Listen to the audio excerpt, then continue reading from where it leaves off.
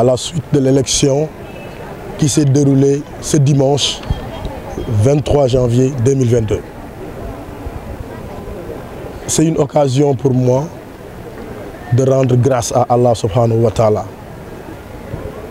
Je commencerai par remercier le khalife général des Layènes, Mouhamadou Mokhtar Laye, et sa famille, représentée à Cambérène et dans les autres cités,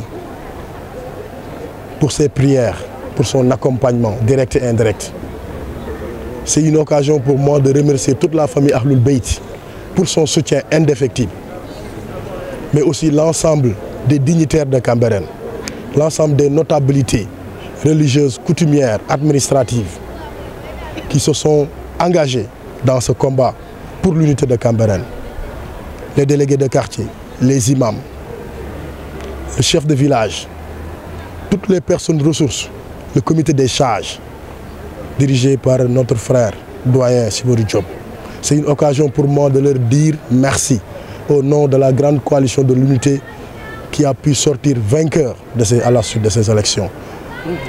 Le message que je voudrais en tout cas lancer, c'est le message adressé à la communauté, aux Cambérénois et aux Cambérénoises, pour leur dire que le temps de la compétition est fini, c'est le temps de l'action. Je profite de l'occasion pour lancer l'appel à l'union, à la concorde, pour qu'ensemble, nous construisons le Cambérène de nos rêves.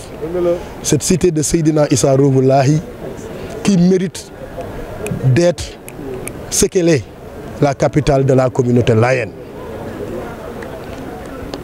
J'appelle mes frères et sœurs au travail, mais à l'union, à la concertation, au dialogue. Nous comptons s'ouvrir, nous nous ouvrons à tout le monde, à toutes les personnes ressources de Cambérène, à l'ensemble des compétences de Cambérène, pour qu'ensemble nous construisons un Cambérène meilleur. Un Cambérène qui prend en charge les préoccupations exprimées par ses habitants au plan des 9 domaines de compétences, la santé, l'éducation, l'environnement, le sport, tout ce qui peut entrer dans le sens de la prise en compte des préoccupations nous interpelle. Un maire seul ne pourra rien faire. Un groupe, une coalition seule politique ne pourra rien faire. C'est ensemble qu'on pourra construire le Cambérène de nos rêves. Donc c'est une occasion pour moi de leur dire, venez, j'écoute, je mettrai en place un mécanisme qui permette à tout le monde de pouvoir participer.